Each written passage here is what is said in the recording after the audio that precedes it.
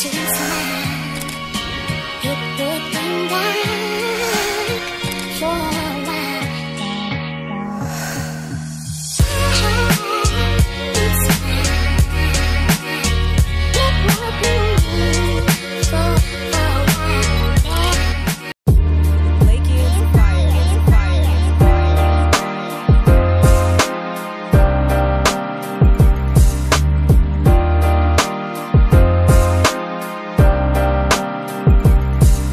Hey guys, Hugo.Visuals, and welcome back to yet another tutorial. I know it's been a while because I kind of got other contents to plan out for the next 3 weeks.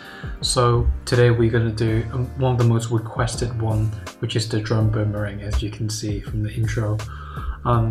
More and less, drum boomerang is actually quite simple. So all you need to do is actually put your drone camera facing at you and just kind of fly back and kind of move upwards at the same time. That's pretty much it, and record it for about 30 seconds to a minute and you're pretty much good to go. I think Craig Adams and Peter McKinnon actually made a separate version about drum boomerangs videos, so I'll leave a link below so you can check them out as well. But today we're gonna do the Hugo.Visuals way. Okay, so first of all, when you're filming a drum boomerang, try to film about a minute long, because that will make kind of the transition, well, the fake transition we're gonna make, to be a little bit more dramatic, which is good. But a lot of it is actually down to the editing, and this one, because I'm using Premiere Pro, so it can be a little bit more tricky to edit, but once you know the workflow, you can make tons of them. Like, I make them everywhere I go, especially when I travel, so to make it kind of a collection of it. So enough of me talking, let's jump in Adobe Premiere Pro to start. So here's a clip that I got from today. It's a pretty sunny day and I managed to get one just before sunset. So the whole video is actually just about 57 seconds, and I already crop out all the awkward parts. So always do that, because you don't want to kind of slow down the boomerang. And yeah, that's basically it. Just a very straightforward video. As you can see, I just drag all the way back to about 600 meters. Okay, so let's get started with the editing. So what I always do, click on this time remapping, run the FX, and go on speed. So what I like to do is actually go into, just use shift and the right. So 1, 2, 3, 4, 5, 6, 7, 8, 9, 10. So we're 10 frames in, and use the pen tool and drop point right here. And to the bottom, I mean to the end of the clip, do the same as well. Okay, we're gonna do 1, 2, 3, 4, 5, 6, 7, 8, 9, 10. Okay, so 10 frames in. So now we use the normal mouse tool to drag all the way to 1000. Okay, you might think this is probably done, but we're gonna do the Hugo.Visuals way, because if you look at the boomerang, it's good. It's good. I mean, sorry for the lag, but it's good. But it's it's 7 seconds, and I felt like people don't have time in order to watch a 7 second, well, times 2, a 14-second drum boomerang. That's too long. So in order to do this, so what we do now is just drag this little tiny arrow, drag it a little bit up to make it kind of like a shape like this, and we want to make it a little bit more curved, so it's kind of like a loop going on. So just follow my step. I'm not really good with Premiere Pro, but I'm doing my best to explain it. Okay, let's go on timed variation and go on optical flow. This will make the boomerang a bit more smoother. So now we're gonna nest the sequence again, and on top of it we add another speed ramping again. So okay, nest the sequence, then we're gonna go again 10 frames in, time remapping, and click speed. and 1, 2, 3, 4, 5, 6, 7, 8, 9, and 10. And again, use the pen tool to drop a point right here. If you don't see it, just always can drag here, and you can able to point it more accurately. Okay, let's go on the end of the clip and do again. 1, 2, 3, 4, 5, 6, 7, 8, 9, and 10. Okay. Oh, yeah. Well, that will do anyway. Now we're gonna drag it. Oh, so here's the thing. Do not go crazy with the speed ramp. You don't want it to be like too quick or like too slow. Just in the middle. So what I did with my testing, I find about 160 to 170 is perfect. 600. So we're gonna go to about 600% for this one. I think this is pretty good for this kind of length of the video. So 600. As you can see, the clip is around 5 seconds, which is good. I mean, a 10-second boomerang, that's acceptable because people want to see what's going on in the boomerang, so it's not too quick. So again, we're gonna drag these little things out. We're gonna make the boomerang a little bit more smoother.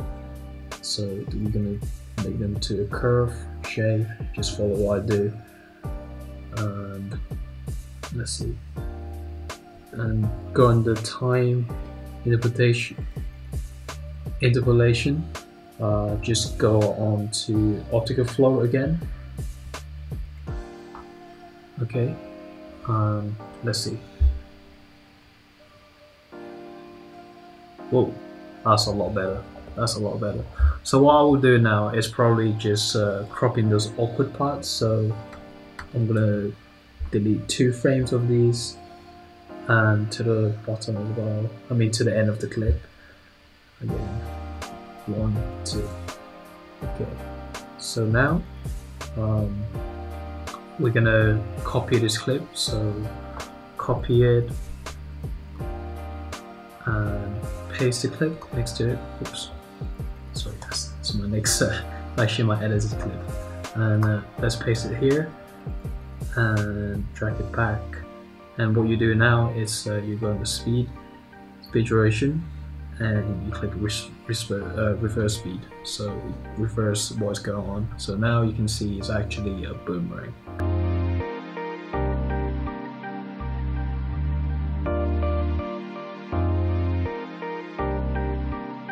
We're gonna open a new sequence for Instagram export settings. So you go to sequence and you go to settings. Because mine is shot on a 25 frame per second, so I'm gonna keep it 25 frames per second. Yeah, and turn this one into 1080 and 1350 because the Instagram format that's the best kind of. So it's a 4:5 ratio, and you're good to go. And make sure you copy this 2 clip again, and copy and paste. And copy and paste again, so it makes it about 18 seconds, which is good. Oh, so this is a fun part because you want to make this clip to fit the screen better. It's 62.5 is actually the best ratio for this screen. So let's turn all the clips to 62.5 on the scale. Okay, here we go. Okay, so because I'm not too experienced with color grading, so I'm not gonna go too deep inside it, but all I like to do is actually add like a adjustment layer. Make sure it's actually 1080 and 1350, so 25 frames as well. Click OK, and I'm going to drag it, put it above, and drag all the way to the end of the clip. And now you can just kind of add some contrast back, so plus 70. The highlight's a bit too high, so drag it a little bit down, and the shadows minus 30, and go on the curve, and I'm just gonna create like a mini S shape to drag the kind of bring the shadows and highlight back a little bit. Okay, that's it. That's pretty much it. That's the drum boomerang right here. Okay, let me export it and you can see the end result of it. So when you export the clip, just go and export media, and here's some export settings for drone boomerangs for Instagram. So I always keep my frame rate 25, render at maximum depth.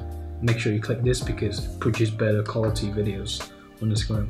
So this one you don't really have to touch anything, but here's basically the most important part. So you want it to be doing the VBR 2 passes, and what I tested before, actually 8 is actually the best for Instagram.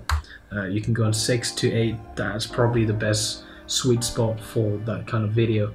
So keeping the file size about 80 megabytes, that's absolutely perfect. And let's export, and that's pretty much done, guys.